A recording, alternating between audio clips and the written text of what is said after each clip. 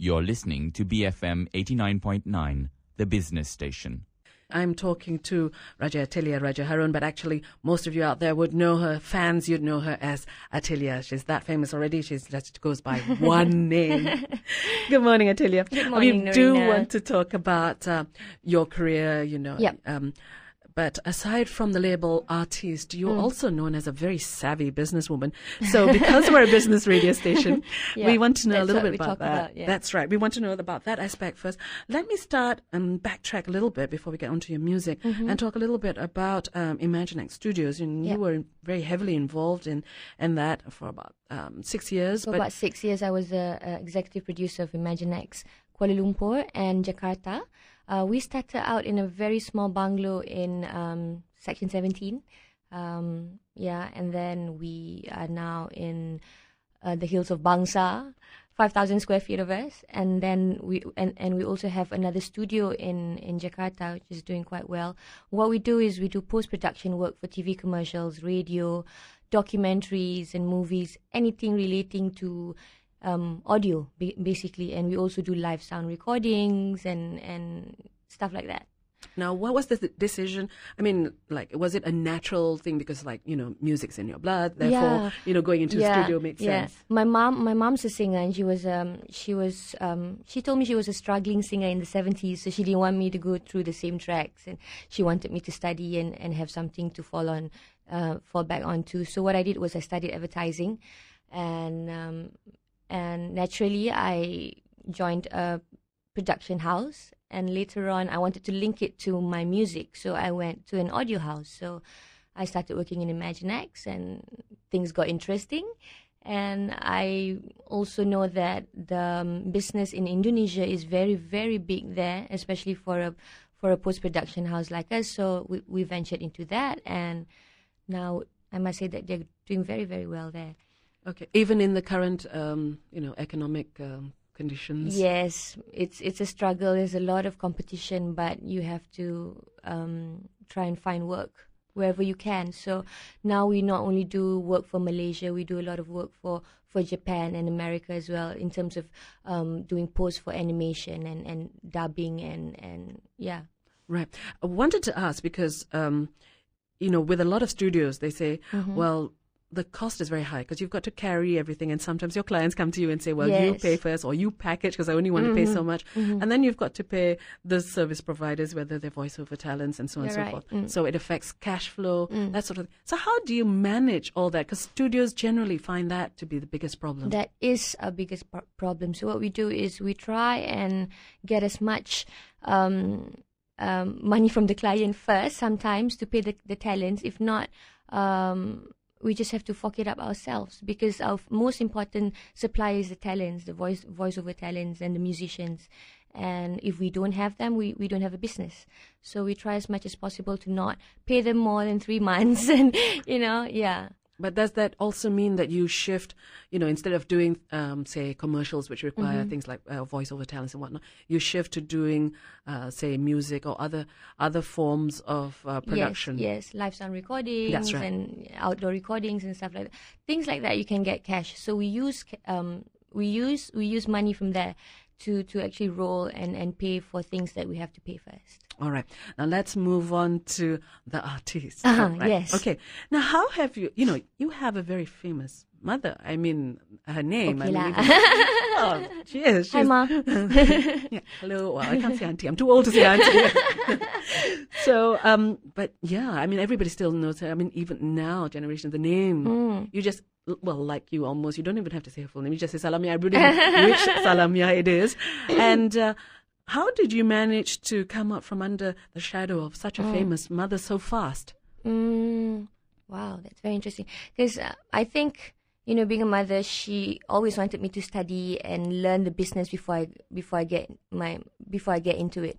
So that's what I did. I used to follow her around, and I knew what I wanted to do then. I wanted to be a singer. So, well, you started at 12, didn't you? Yeah, I started my first jingle when I was 9. My first instant noodle jingle. Which is still playing now, and I'm not getting any royalties for it. I was going to ask you. she was preparing me for things like this, the business side of it, how to talk to people, how to get deals, and how to actually understand what is going on in the industry. So I started studying that or learning that at a very early age when I followed her around singing in clubs, singing in studios, because she used to do a lot of jingles. She used to be the queen of jingles, you know. Yes. And that's where I found my interest in post-production as well. And then after that, I studied advertising. I studied PR and marketing, which was actually, she actually told me to do that because she said, you have to know all these things because I don't, you know, and it's going to be very hard for you if you don't. And because this industry is a lot, you, as an artist, you rely on a lot of people. That's like right. the business people, the PR people, the people who gives you basically the royalties and stuff like that. So you have to understand all this. That's right. You have to know how to manage yourself. So okay, but was that difficult? Because a lot of people I know say, well, you know, it's a left brain, right brain kind of thing. I'm so involved in the artistic side of thing, I can't translate that into, you know, dollars and cents. Yeah. So how so did you? That is very important for a singer, especially now, because you have to basically do everything yourself. If you don't have a manager, like I'm very lucky to have this company that I set up about a year and a half ago when I launched my album Sanka. What it does is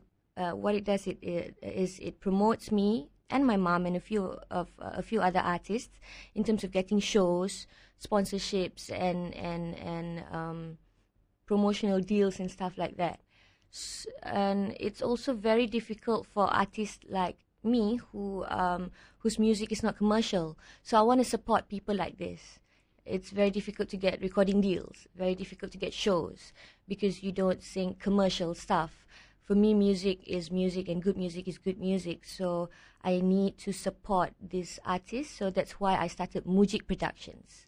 Right.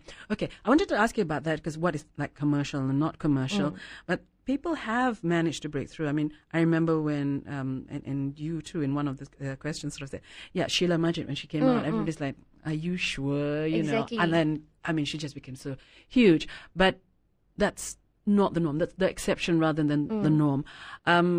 What has to be done in order to develop the market, develop people's appreciation and awareness to make other forms of music more commercially viable? You have to be very updated with what's happening in the business. Like now, people don't really sell CDs in stores anymore. You upload them and you pay 99 cents per track, and you can actually do this yourself at home. You know, so these are shortcuts that you have to learn to quicken your steps or to actually get your music across, not just in Malaysia but everywhere around the world. And it's basically the fastest way because you don't really you don't really make money selling CDs. You make money through your shows, your corporate shows, your sponsorships, your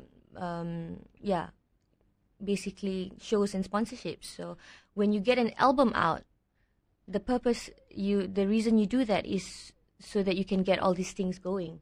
To support that, you need the knowledge and you need to be very updated. You need to know what's going on. And well, I'm sure though that there are people who tell you that, you know, you're such a versatile singer, and you know, can you move away from like, you know, sounding so jazz or soulful, contemplative type stuff to basically it's you have to know from day one what you want to do. You have to be focused, and this is what I want to do. And I sing Rihanna or you know, Britney Spears. Oh gosh, I didn't say that. For shows I do, but that is just to basically get the money to get what I'm doing going. Right. So I suppose the only analogy that I can think of from my own experience is that, well, you do your jingles or whatever it is, which is the commercial side of it, and then you use that to fund what you really have your heart and your passion in. All right. Now, having said that, I'm not sure about the corporate shows, and I'm sure you do a lot of those, but in terms of being out there in the public eye, you don't seem to be as much out there as some of the other artists. Now, is that a strategy thing? You know, like people get a taste of Atilia and leave them wanting more. I want to be out there more, actually, but I think I'm a person who, I like to sing in jazz clubs. I enjoy singing in jazz clubs. I don't really enjoy